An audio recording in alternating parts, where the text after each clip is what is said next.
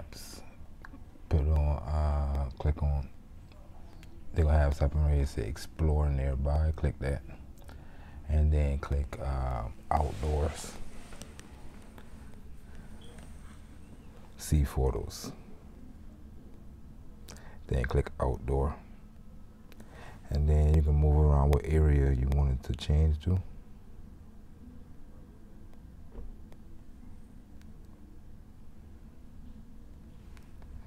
And you see the Alamo style architecture.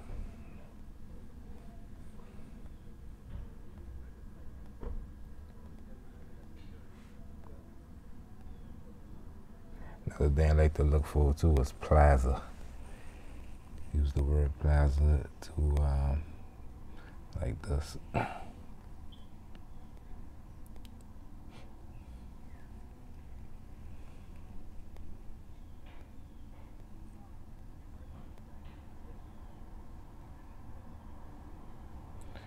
And click the name at the bottom right.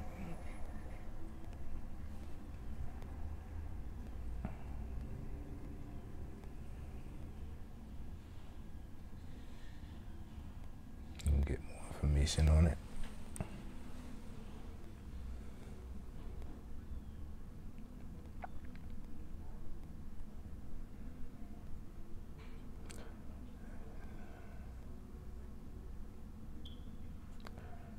Something I wanted to show in this area.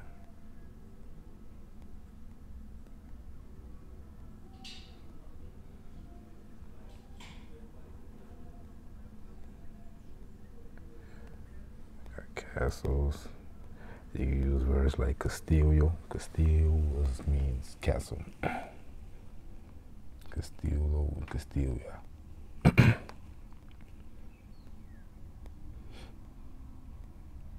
Hope I sound clear on this one, but I can try to speak up. And move it. I'm looking for the Lege.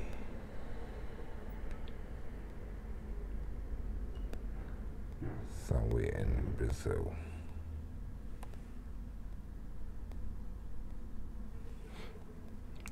I don't waste too much time. We got a lot to go through.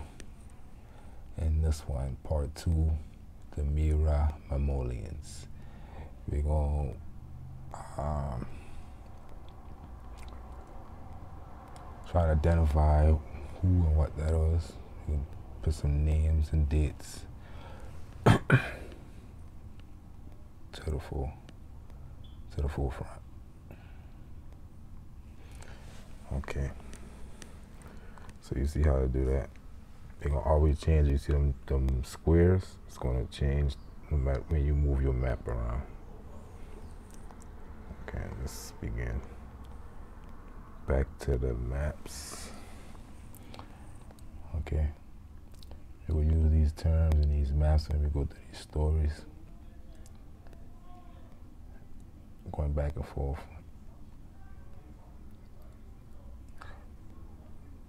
Let's get a little bit more into where these maps come from. The researcher. We're the researchers right now. But yeah, I give props to the Duchess who decided to tell the truth.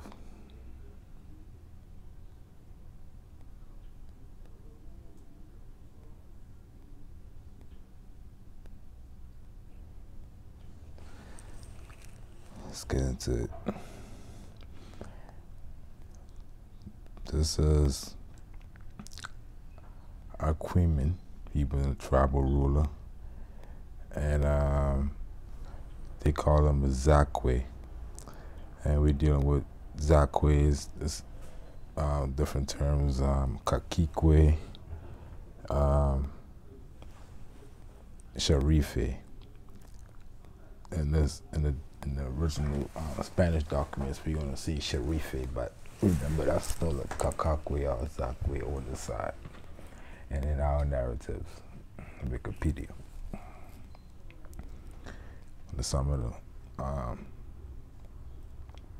they've been known as horseback riders, just like we had in the vaqueros or cowboys in North America. They've been called the Gaunches, not the Pounches, the land of the Pounches, which is related to the Gaunches or the Canaries in Morocco.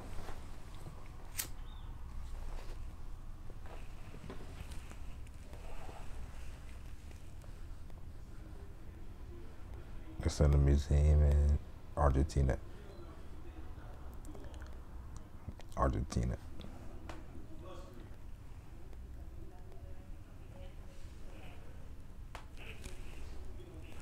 And inside this museum, where I get this from, I find the back under a window, a wall got this.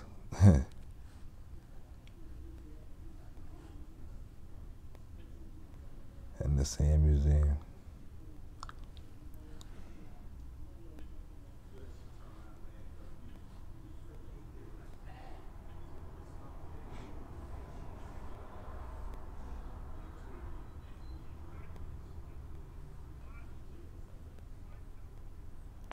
To say these Afro-Brazilians or Afro-Argentinians and stuff like that is to wipe them out of history mentally, because we already know we're related to the people on that continent called Africa. But political geography in these modern times will suggest that you been brought here by way through them. To say you have no ancient relations to this land. So no inheritance. Simple as that. But yet everything I find down there is definitely connected to some ancient Moorish history, as we seen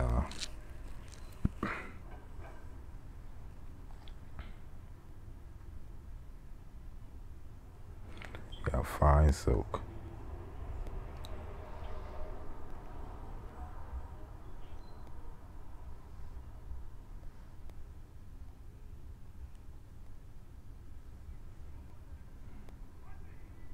This in Brazil, Mina.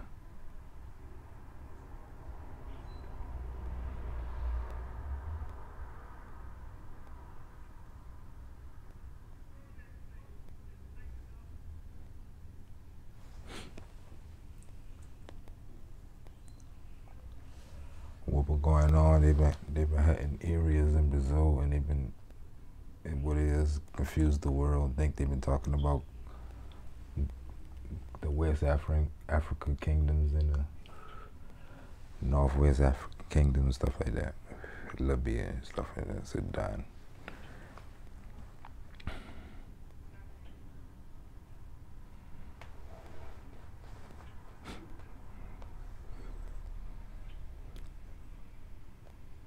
We will get into the story.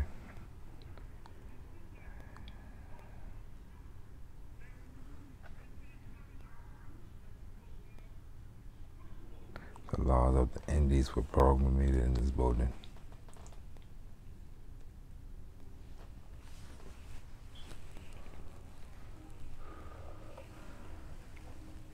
Which is very late in the game. Okay, let's deal with what she had to deal with during this research.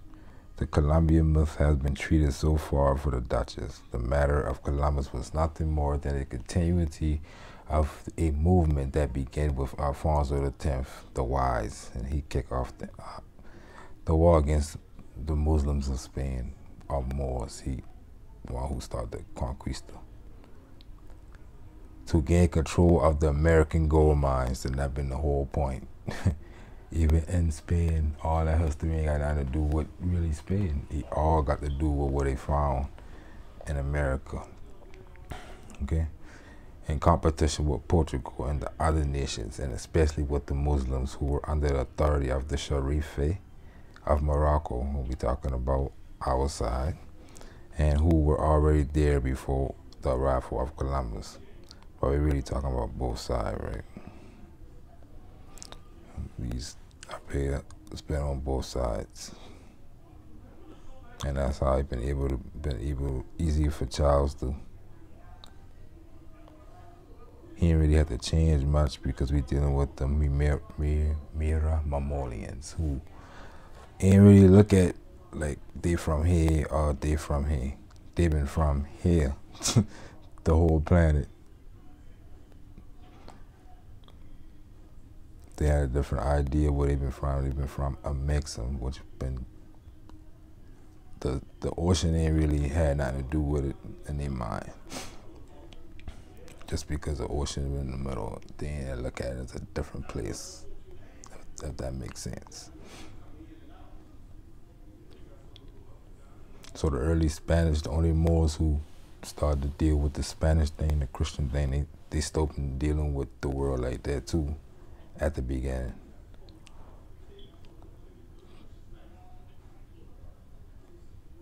So a lot of them ain't really been deliberate, just been like our misunderstanding of things from that time. I trying to see if the Ponch to the land of the, I saw it on there somewhere. The land of the Ponches right there, Tierra de Ponches. So they've been all over this. I think that's why you put the cattle right there, because they've been the masters of that cattle going back to ancient Mari and Egypt and stuff like that. And a lot of people, they can trace them through that.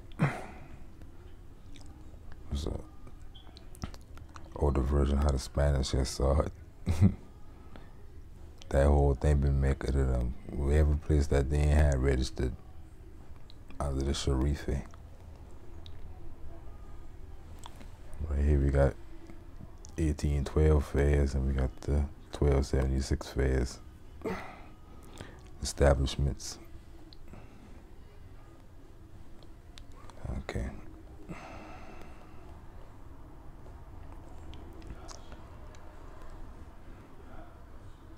And they say who were already there before the arrival of Columbus, of course. That goes without saying in this research. And this is how Caquique would look in North America. Moriani.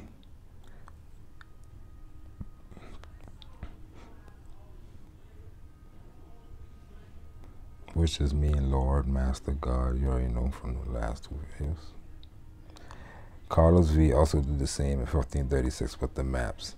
So even going up further along, we got Carlos C. continuing with the hiding up the gold mines. Protestant, there was a reason for that. At the time, the Protestant Reformation was taking place at a large part of the fair that existed toward the Catholic Church had been lost. So by now, by not respecting the states, the commitments sponsored by the church, which had divided the dominions of America between the Spanish and Portuguese crowns, the only argument left to them to keep the American gold is the moral force granted by the discovery. And therefore it was necessary to erase any trace that existed previously that contradicted that version. And we're dealing with that today. Even subconsciously we deal with that because people don't know the narrative that she find out about the holy wars that been going on over here.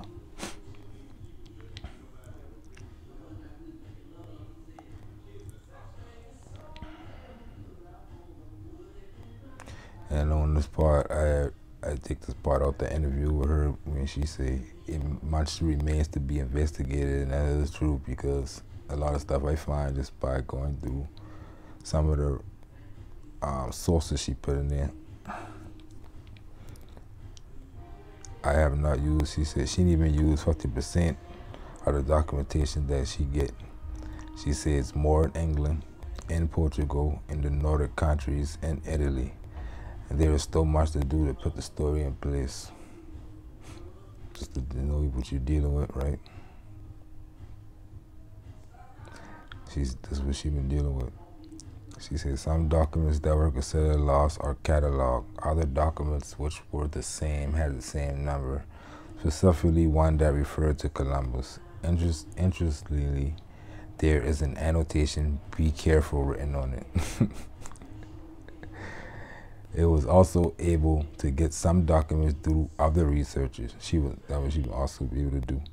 At this moment, if I ask a Mancus or another national file for a document, they don't provide it to her, and they even hit her for the interest. I have received some threats later, so that was she been getting threats, but that has not prevented her from moving forward.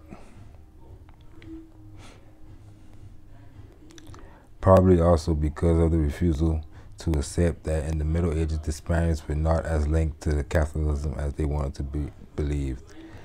So she, what she been talking about is like those Moors who they get wiped out of history based off the fact that they define a lot of them as Muslims and Islamic Moors and definitions that we get today, but a lot of them been dealing with the Christianity side too, but they would be like Moorish and like what we say phenotype, if we want to put it that way. Dark-skinned people. So they've been Spaniards, but Hispanians from Hispania. And we going back to the ancient times. Before 711, we will get into that.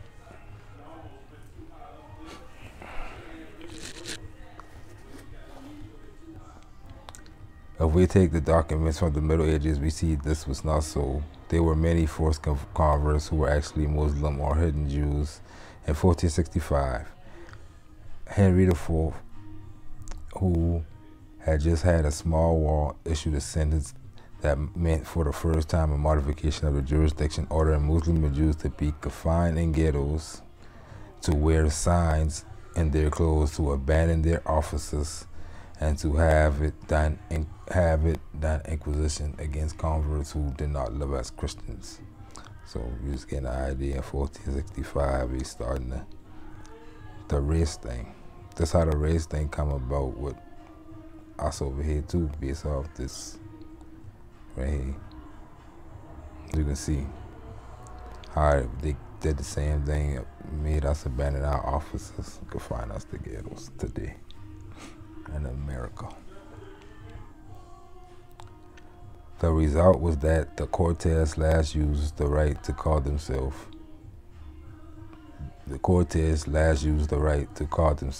So even the Cortez, the original families of the Cortez in old Spain been under Islamic things, practices and stuff, had to hide it. Now they got, what have you thinking is you start to see the codes start to come in, the black codes and the black laws. So if you correlate it, you got the dioceses and all the Roman jurisdictions in North America and the cities that we're in. And it's the same thing. They just ain't using terms like Muslims and Moors. But you can see even the so-called Christian, the dark-skinned Christian ones had to be Christian to be free. They met in Avila, and in July, Enrique dethroned and put in his place his brother Alfonso the 12th.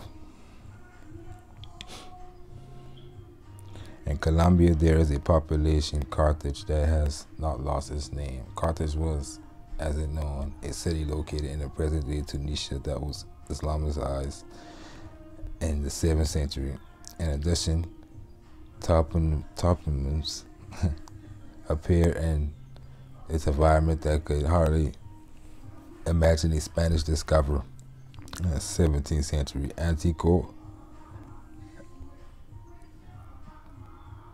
Antioch, Palmyra, Armenia, and Susa. So basically she's saying these places definitely ain't been brought there by the Spanish.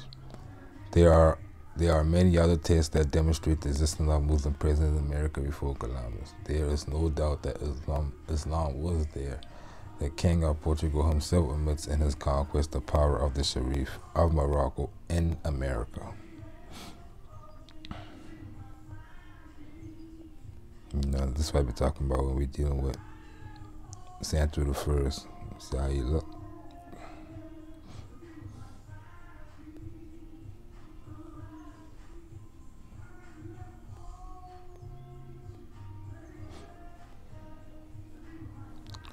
And we're dealing with kingdoms. And kingdoms and dominions, we ain't had like the state borders like we got today, all right? We only had kingdoms, so each kingdom had a king. You see the red thing been a city. And it's 1536. But this map from another map that's older than that, like 15 OSAP, and it showed that cities already here. And you see right there, Chakwe, that's another word for a sherife.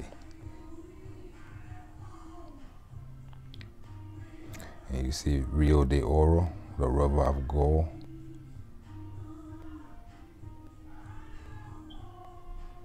And one of the kings over here been called Morocco. I don't see it on this. But we see Canara, which is like canary. And that's where you say Tas Khalifa, which ended up becoming Tuscaloosa.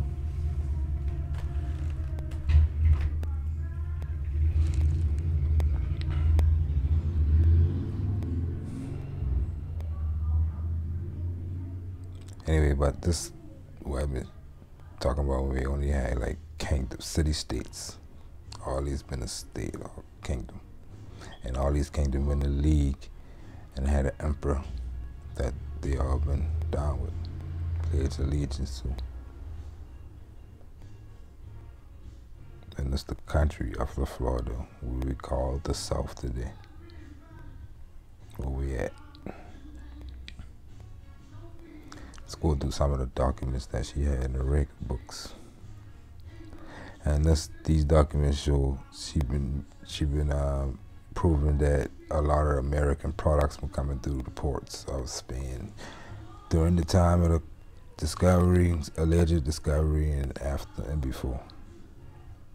And a little bit of years after, when it would be impossible for them to already have businesses, ports and stuff set up.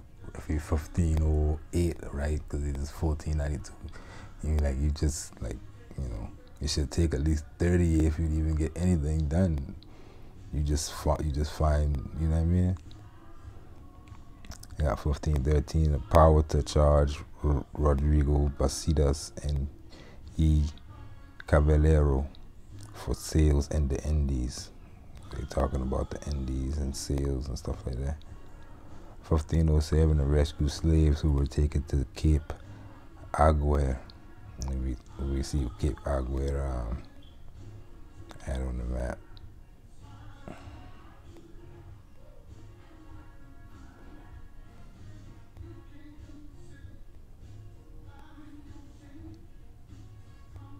And you can find maps in the 1600s. You can find maps on the internet that got Rio de Esclavos, the river of the slaves. And them slaves coming into that port from Spain, from all over during the old ancient days.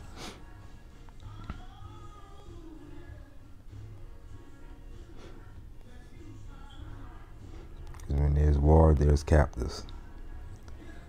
All right.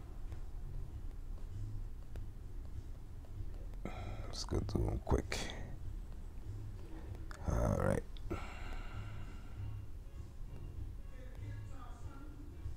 Yeah, just the rescue slave in 1507.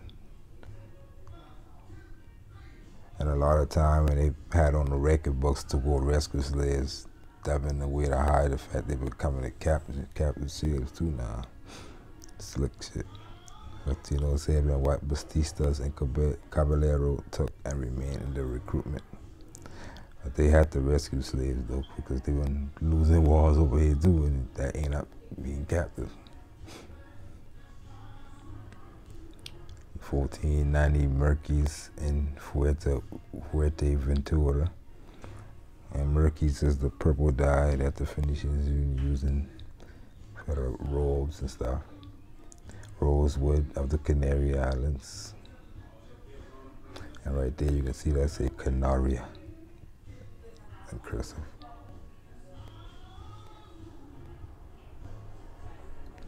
Yellow wax from Hamburg and Berber. Manigueta, which is chili pepper. And that been a real important one too, that she says that's one of the easy ones you can use to prove the presence of early America in records. Manigueta. 1506 sheep, pig, and camels from Tenerife, which is in Colombia. 1478 Africa, Guinea, the gold mine and rescue of Manigueta and elephant teeth. So they're getting all that South America, aka Africa at that time. 26,000 load of firewood for the Tenerife mill. 1506, 1507 Almays, Son and Viger, which is Cadiz on the sides. Apart from the Indies. Orquila. See, that's all this right here is your records between you over here and over there. Because you got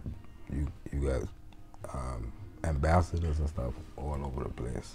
Just like today, you got like ambassadors who got mansions for the United States, just living in other countries to deal with the business. And she got these records. Coca de la Mina, so we get coca from the mina. And the shells again.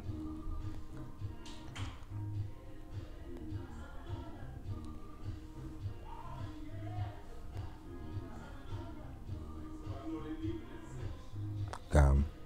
And it's written with the Arabic version. Qurana and fat. Sugar from Canaria, Madeira, Brazil, and Grenada.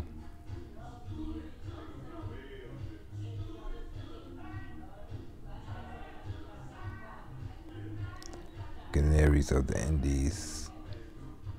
Guineas of the Indies. So they talk about different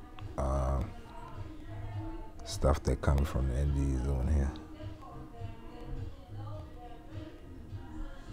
Indigo.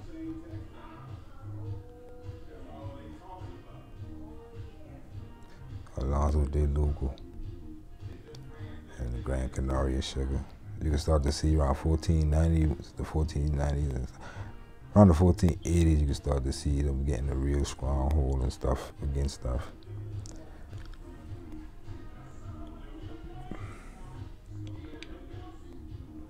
Clothes, gold, Almazares.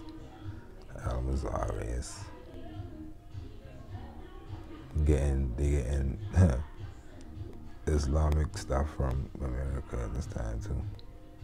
So-called quote-unquote Islamic. Pastel and indigo. And they writing about it in their books. And that's in Spanish, I mean French, yeah.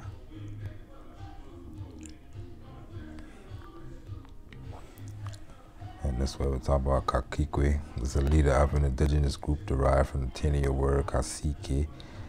And yeah, they got it all over. Spanish America, Brazil, Spain, Portugal. And that's what they call it in our, look it up in our books. And all right, before we get into Mira Memolians, we're going to deal with Noble Drawley. He been talking about those people. The river Nile was dredged and made by the ancient pharaohs of Egypt in order to trade, keyword trade, with the surrounding kingdoms. And also the Niger River was dredged by the great pharaoh of Egypt in those ancient days for trade again. And it extends eastward from the river Nile westward across the Great Atlantic. It was used for trade and transportation. See? So we're dealing with the ancient time, these Moors, these people who we're calling the Moors of Egypt, the empire, Mirror Mamolians. They already had all set up. So civilization being set up, so everybody in the world gotta pay homage to them. They like they like good clothes and good. They like commerce and economy. So we're dealing with he was a general in the Portuguese colony in 1660. He died in 1662, but they've been even part of the Knights of the Order of Christ, but you know, see. Just keep an idea about how what's going on when we read these stories. That's like a Kikwe. You see him got the Egyptian so-called kilt. You see her, she got the stripe, the red and white stripe. That's like the purple on the barbershop pole, right? And you got a tomahawk.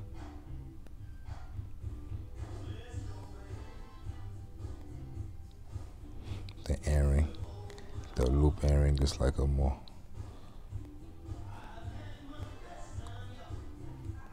Keep an eye on these places. Cape of Agua right there.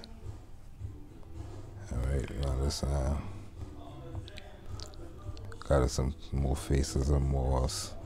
People, you know, some sculptures. These people all over the world, America included.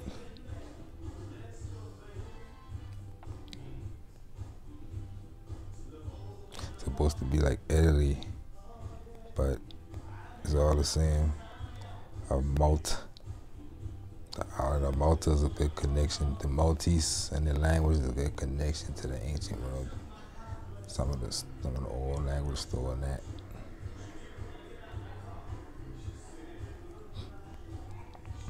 And these modern sculpture, I think, right here. But I like the way they representing how, see, that's like how we would look at it as Roman, right?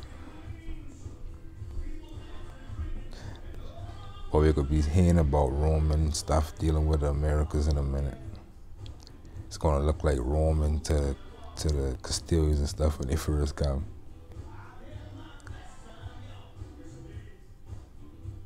And they always had this damn broom. I gotta go look, see what that is. Always had this broom when they got a so-called black friar or something like that.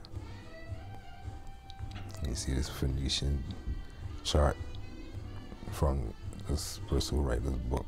He believed they've been all over this motherfucker since ancient time.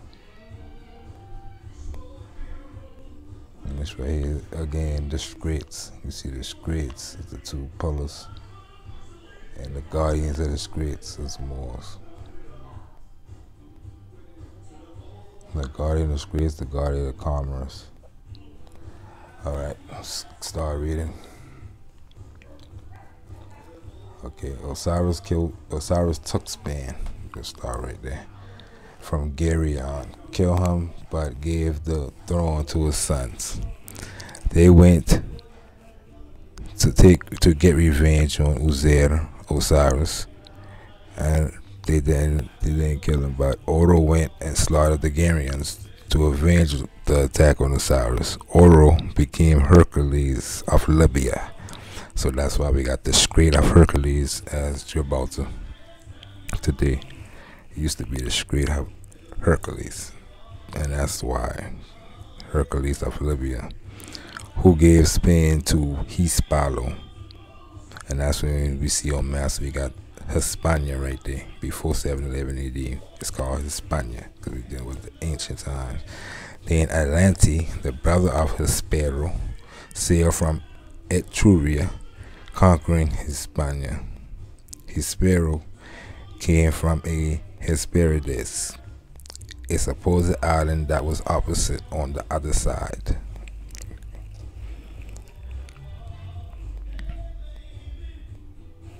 Christian sources remember that in Hispania landed large crowds of foreign people settling on the coast during the period of the Phoenician navigators.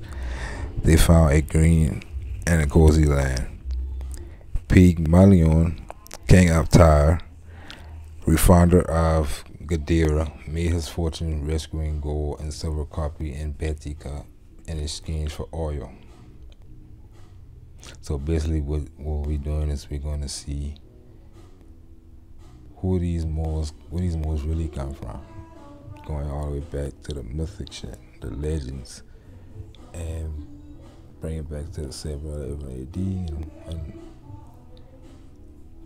these products that were coming to Europe through Spain, through the Straits, since ancient times were already set up from, like Nova Draw to the ancient Moors that we got in chapter 47. They ain't never been nothing different.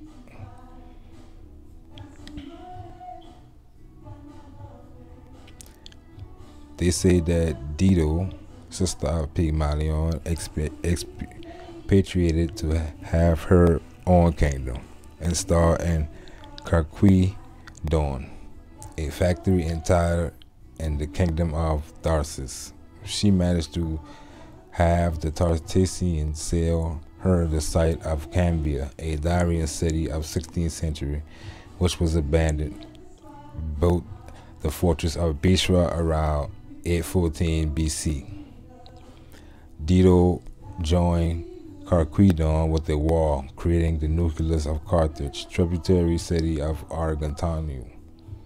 The king, who had his capital columns of Orichalcum or brass. At his death, anarchy broke out. Tharsis fragmented into 3 kingdoms: Carthage, Numidia, and Mauritania. Curious Fernandez de Oviedo, and he's a historian in later times, in like the 1500s and 1600s, I think, picks up Aristotle's alternate version, which omits the intervention of Dido. Once the Phoenicians settled in Cadiz, certain merchants went into the ocean, hitting the Big Island, apart from the mainland of Africa not being discovered or inhabited, founded a population. In the metropolis, it is forbidden to publish it for fear that a great nation would be formed, which could threaten Phoenicia. So the Phoenicians ain't tell nobody about the Americas because they don't want people on the other side knowing about it.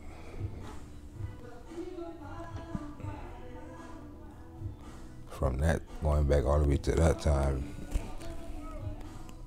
so the Moors who came later did the same thing. They keep it sacred. Argentanum kingdom was fragmented into Tifa, anarchy that took advantage of the Phoenicians to recover Cadiz. So they recovered Cadiz. Nebuchadnezzar of Babylon ravaged Hispania and annexed it in pursuit of loot. After enough gathering, he abandoned his conquest, leaving Jewish settlers behind. So we get all the characters in the span by the time this thing kick off. Natives squeezed the Phoenicians of Cadiz, who asked for help from Carthage, an emerging power. According to Granada sources and anonymous chronicler, the leader Anibal, king of Afariqua, Tharsis, and Andalusia, sent his general Amilcar. Dominating France first, he destroyed the Cadiz fleet, surprised at the bay, occupied the city. The conquest of Hispania continued. So he just going to conquer himself. They asked for help. Sagunto, an ally of Rome, closed his door to Carthage, and its destruction is the origin of the Second Punic War. So the wars with Carthage and Rome really kick off over Hispania and what Hannibal did to Hispania. Rome pressed by, and we deal with Rome, we deal with Italy. So, you know, the Italy history is tied into that. French, all this It's European history, because you're going to have two groups. You have the Moors, and you have the Moors of the Holy Roman Empire going at it. And that's how the wars begin. Defending the kingdom, with Rome pressed by Hannibal, the Senate defended itself by attacking. Scipio landed in Carthage in 146, forcing Hannibal the return of Hannibal. Defending the kingdom, he was defeated in Zama, a place name that evokes the Sama of the black Skinners, which Diego Cao called rescue, the Sama or Zama. Battle scene that Alonso de Lugo, captain of the Little Sea, fought around 1500, crossing the Portuguese isthmus to Columbus. And that's our first. We see right here, Sama and rescue, and they had a battle in the 1500s right there in that place. And what she's saying is it could have been also the battle of the old Carthaginian empires on the side too. On the same coast, on the other side of Cartagena was Zamba, a place qualified as nonsense by Fernandez de Oviedo because it was a black Ghanaian name. So basically this chronicler, this historian, and I want to believe that a place called Zamba was saying right there because he already been associating that with Africa at his time. Harassed Carthage, Scipio crossed the friendly kingdom of Numidia to conquer Mauritania. Rome divided into two provinces, Tingitana and Caesarea. He merged the three kingdoms of Darsus dismemberment. So they conquered Carthage and it became Africa. Kaiser Augusto wanting a capital in Africa rebuilt Carthage. So that's why I always say when you see Africa, to me that ain't nothing but conquered Carthage. When they conquered Carthage and turned to Africa, that's the same thing they did on that side. I believe they did on this side.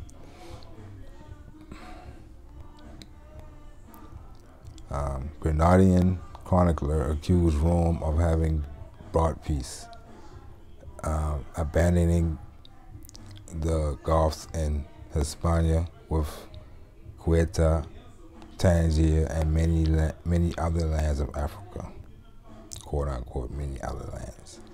In the 3rd century, Alans, Suevos, and Vandals occupied the provinces. Inept and government generated hunger, misery, and pestilence. So these Alans, Suevos, and Vandals starting to come into the lands and cause destruction and plague and shit. Knowing that the Hispanic side for the return of Rome, Maximo, governor of Carthage, prepared a naval expedition with the intention of reconquering it. Being about to set sail, Juan Gilmore, in this little piece right here talking about that in old Spanish records. Being about to set sail, Juan Gilmore, or Gila Menteros, friend of King Vandal Hilderic, according to Muslim sources, liquidated the nobility. Enemy, according to Sedano, imprisoned the Goro monarchs in Carthage, leaving it in the care of his brother. The sources in which Gilmore became Lord of Africa coincide until Justiniano recovered a glimpse of authority, wanted to replace the king vassal. So we getting up to the part where the 7-Eleven coming in a second. At the end of the, and we're gonna stop right there at 7-Eleven. At the end of the operation, put Belisario, Captain General of the East, who has stood out in the wars of Persia. You see, so we're dealing with the empire now. But Spain, I believe everybody was blind for Spain. I think because they started to look at that strait as the center of the world, and we get from the products from this side to the rest of the world easily through that strait. And I think once they find out about that route, the ancient route that we were talking about from the ancient pharaohs set up. Been always going for it. Even back to the days of so-called Cyrus, going to get that Spain real quick and put them under vassalage.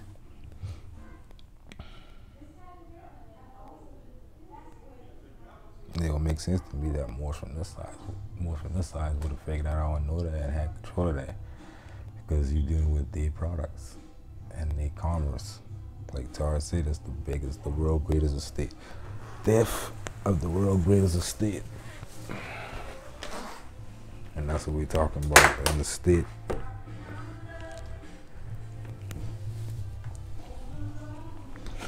One of the popes said, of whoever got control of the area, they'll be able to subdue Europe and Africa. The one who got control of the Americas is damn.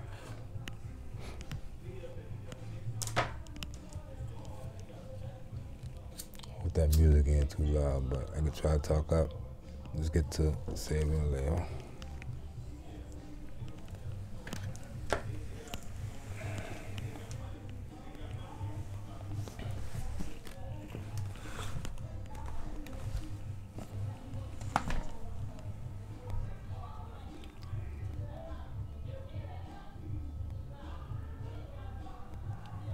In Africa, Belisario was in a Carthage. Gilmore's brother died at the meeting.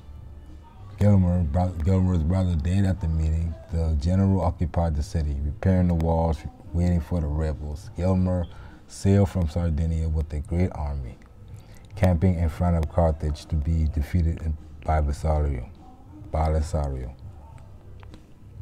In an exit with his Vandals, the rebel fled inside, according to Muslim sources, with Hilderico being caught by Belisario.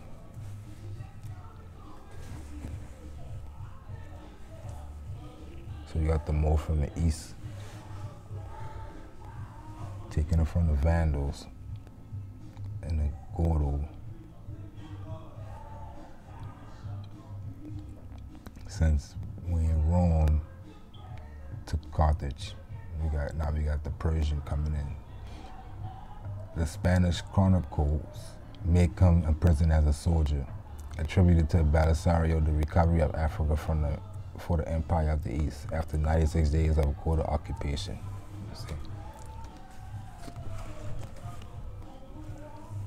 Back in Constantinople, the general enjoyed triumph in the old style, continued his career in other wars until he was sealed.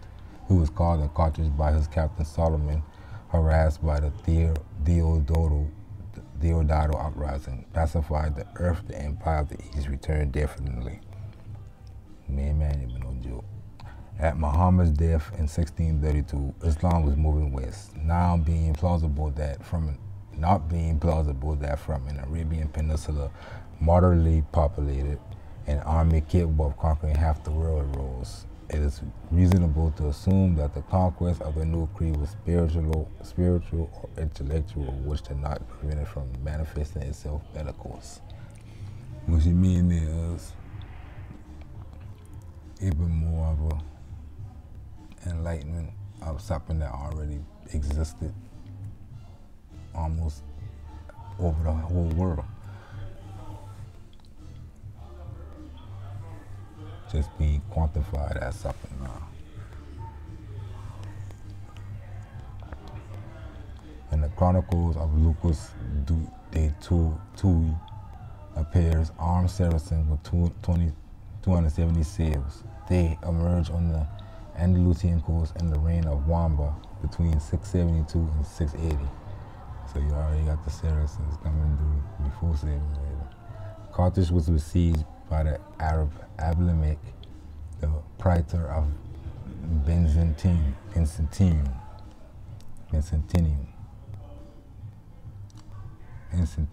I probably spell that wrong, but I think it's Byzantium.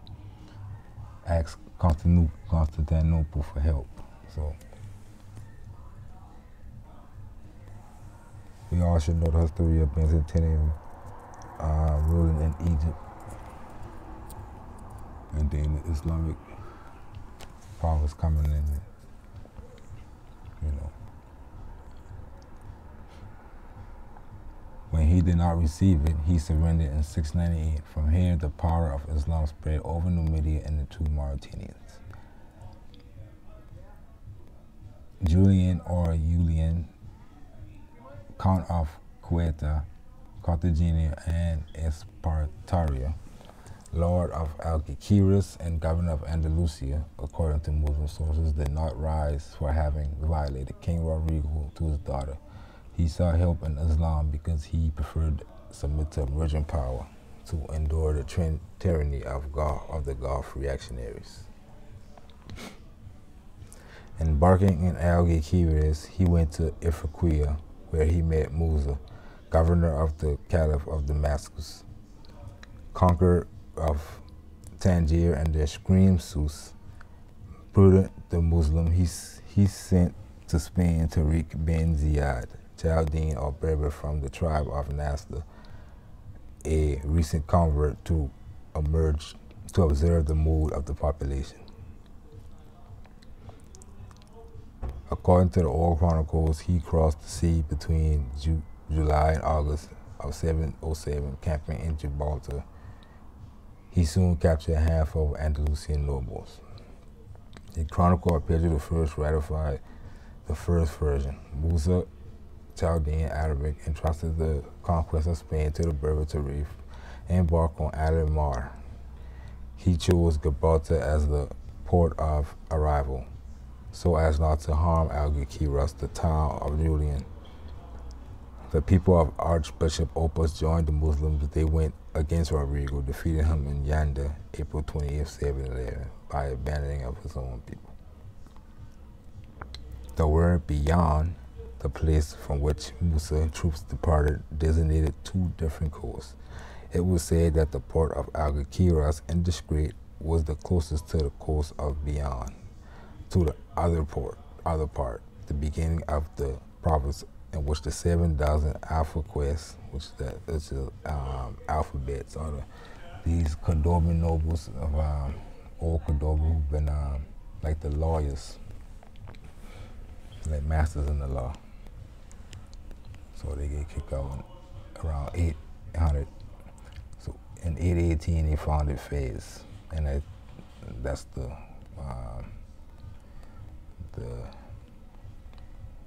first, the one over here, the 818 one.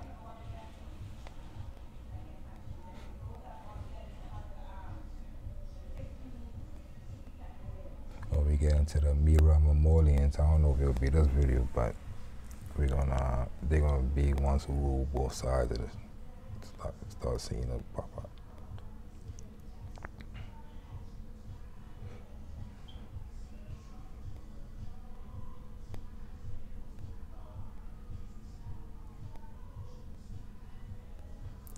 Ibn Yusuf, Morocco's first king of the Marines, or Beni Marines dynasty, embarked on Al-Mar, had to pass the sea to take possession of Algeciras, ceded by the king of Granada.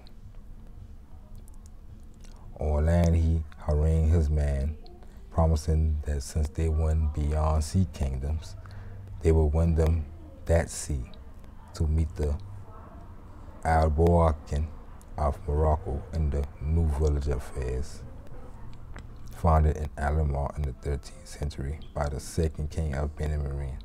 So what she's basically saying is that they've been coming from this side, saying let's go over here and win some kingdoms over in Spain at this time, 711.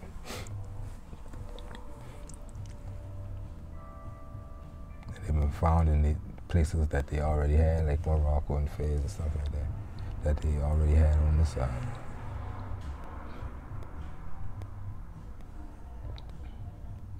The army of Alfonso IX persecuted one of the king of Morocco, abandoning for having exhausted the pantry without arriving at the ports of Tigris and Betis. They were Al-Mar, which has not happened, of being on the other side of the Narrow. In the chronicle of Pedro I, it is said that Spain was lost from sea to sea with Africa, which was in Al-Mar. recording Mio's significant victory of Rodrigo Diaz de Vicar in Valencia over 36 Moorish kings from Alamar. The date procured 3,000 gold frames among the dead Bukhar, king of Alamar and Morocco, and then, which would have been dealing, when they use that term, then dealing with one side of the world. They're dealing with both sides of the Atlantic. When they started to use the term Alamar and her records, she started to figure that out. That they ain't been looking at it as we look at the maps today. These Moors, the kings of these places. And another side note before we get into the thing. In 1288, Sancho IV authorized Guzman el Bueno to export 300 wheat and barley cachas to take them to Alamar do LS. The place adverb indicate the place name in maps of America in the 16th and 17th century. There is a Punta de Alinde for the Portuguese, which locates Alfonso de Chaves entered the 16th century at 1/3 south latitude next to the first cross, which marks the border of the first island, or of Guinea with Brazil. The San Miguel of de Allende Mexican did not acquire a surname by chance. So basically she was just explaining the same thing. I'm explaining that Alamar, even in the Spanish, they've been still using that term to talk about this side because they ain't had no name for it yet. At the civil war between the Goths, which lasted 3 years, and basically she's saying that in her records dealing with trade between the Americas and Spain, they use the term Alamar, and also in the history of the Moors and the conquering of Spain, the so-called conquest of Spain in 711, the term Alamar is being used in the official books.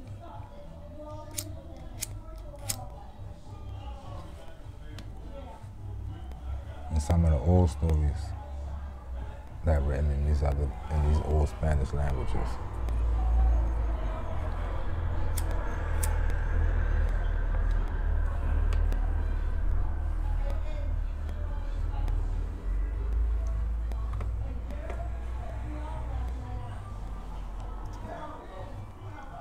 I want to try to get to the first Mira Memorial before I cut him.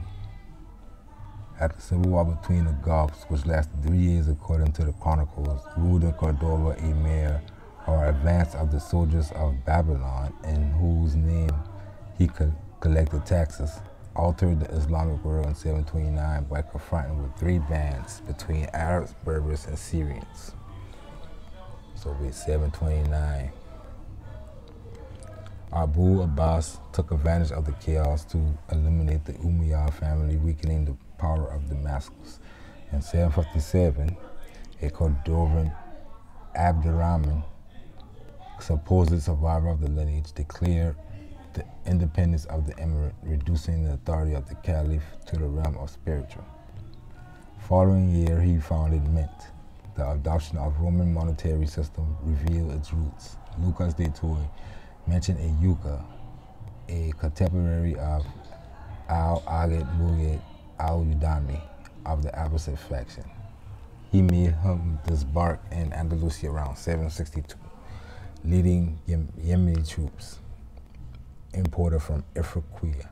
Damascus sent to reduce him to General al-Mansur. Yucca cut off his head, sending it to the king. So we got the wars between the Moors, we got the east and the west, all vying for Spain. Andalus at this time. At that time, the Zenatas landed in Morocco, coming in from the south of the Atlas, which in terms of classical geography does not imply that the south was in the same continent, you see, with carriers of gold, sweet cane, and eggplant. In 822, Alaquim I of Cordoba, increasingly separated from the east, created an irregular army of Berbers, perhaps as a result of inexplicable Vikings Tarascatas. The Nordic ladder and the Quadrivium Guadalquivir, as customary to water, caulk their ships in the Orcada before crossing the clay of the Liaches. In the year 844, they climbed the river. In 852, so we're moving forward, reigned Idris II and Sus Tremakin, Al-Raji, and Tangiers. Abdirrahman II was elected Emir of Cordoba. So now we're starting to get to the Moors who got kingdoms on both sides with Idris II. Understanding that the future was at sea, he boat Atrazanas into Vo and Carmona.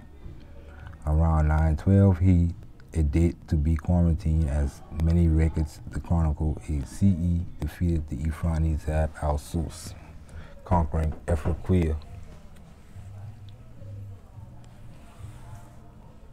We're gonna stop it right here.